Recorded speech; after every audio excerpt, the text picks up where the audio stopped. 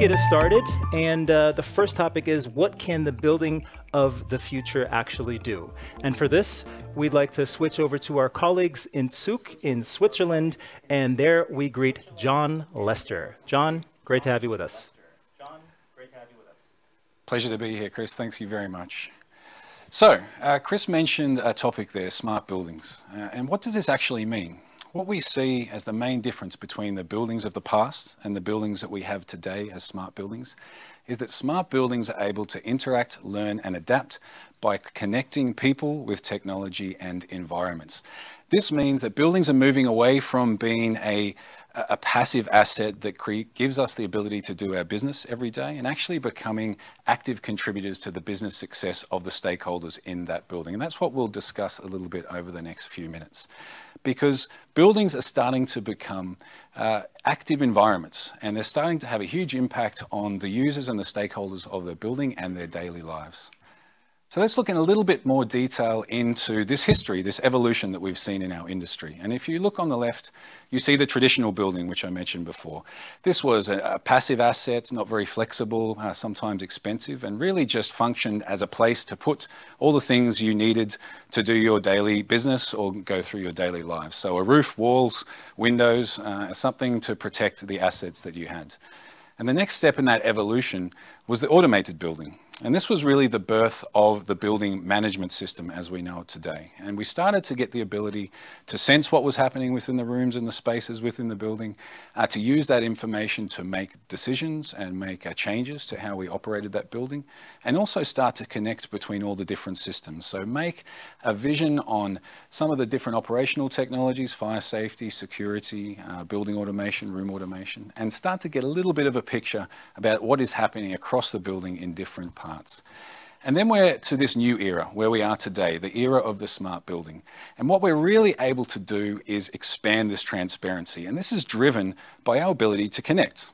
We're now able to connect more effectively and more deeply into these different systems and technologies and with the different users within the building to be able to collect more information and expand this transparency. So now we really understand what's happening everywhere within the building, and we can use this information to really start to change the decisions and make more effective impacts on the way that these buildings are managed. And it's important to note that this doesn't stop just within the physical shell of the building.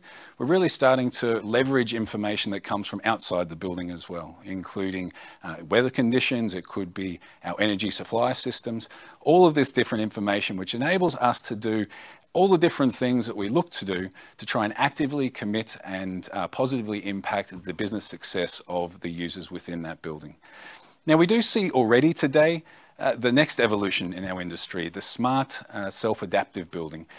This takes all of the skills that a smart building is capable of doing and really takes it to that next step where it starts to make active, proactive decisions and takes mitigating actions to take away some of the risk when it comes to operation without really needing the integration and the input from the operating people. So this is a huge step again, but today our smart buildings are really the next evolution that we're looking at to go forward. Now, I mentioned very quickly the different stakeholders for a building, and every building has many different stakeholders, whether this is the owner, the operators, the tenants, or the daily users and visitors within a building. All these different stakeholders have different goals, whether they're business goals or personal goals, and to effectively achieve those goals, each one of these stakeholders need different situations within their building. They have different requirements.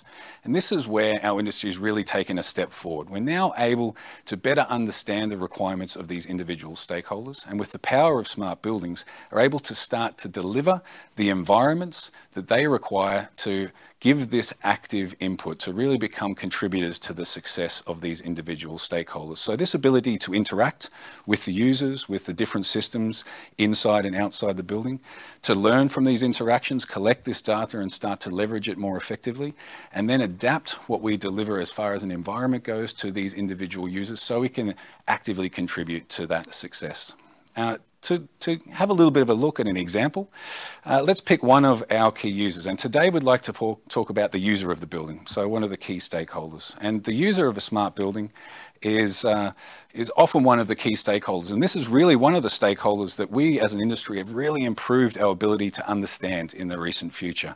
With the advent of smartphones and applications on those smartphones, we have more opportunities for users to be able to give their own input on how they'd like the building around them to start to work and operate and function for them. And here on the screen, you see a map of a lot of different interactions that we would call a day in the life of a smart building user. And at every point along this day in the life, there are different interactions where we do make this connection between people and technologies, and then make this connection to the environments that we deliver to them. And at every one of those interactions, there's an opportunity for us to find value and benefits. So whether it's getting seamless access to the building, finding a colleague, or finding a meeting room which is available.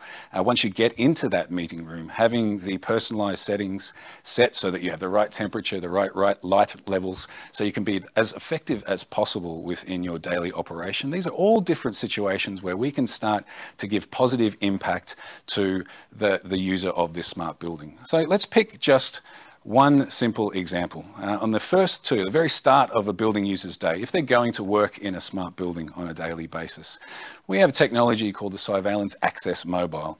And with this technology, with this application, a smart building user is able to reserve a parking spot, gain access to the parking garage and get directed to where their parking spot is, and then get seamless access also to the building. So this really relatively simple interaction, but a daily interaction, can absolutely be improved using the power of the smart building and the integrated and connected systems within them. And just so you know, an average motorist spends about 2 complete days a year searching for a parking spot. So if we're able to find a few minutes, a small amount of time every day, or we take away some stress and some use of energy for those building users to deliver additional value, and they can start to use this time more effectively, this is a huge impact across the life of a year and a lifetime of a building user. And this is a great opportunity at every one of these touch points to find these small benefits, but sometimes large benefits, to continue to improve the use of a smart building to bring this business continuity. And it's a really special set for us if we can achieve that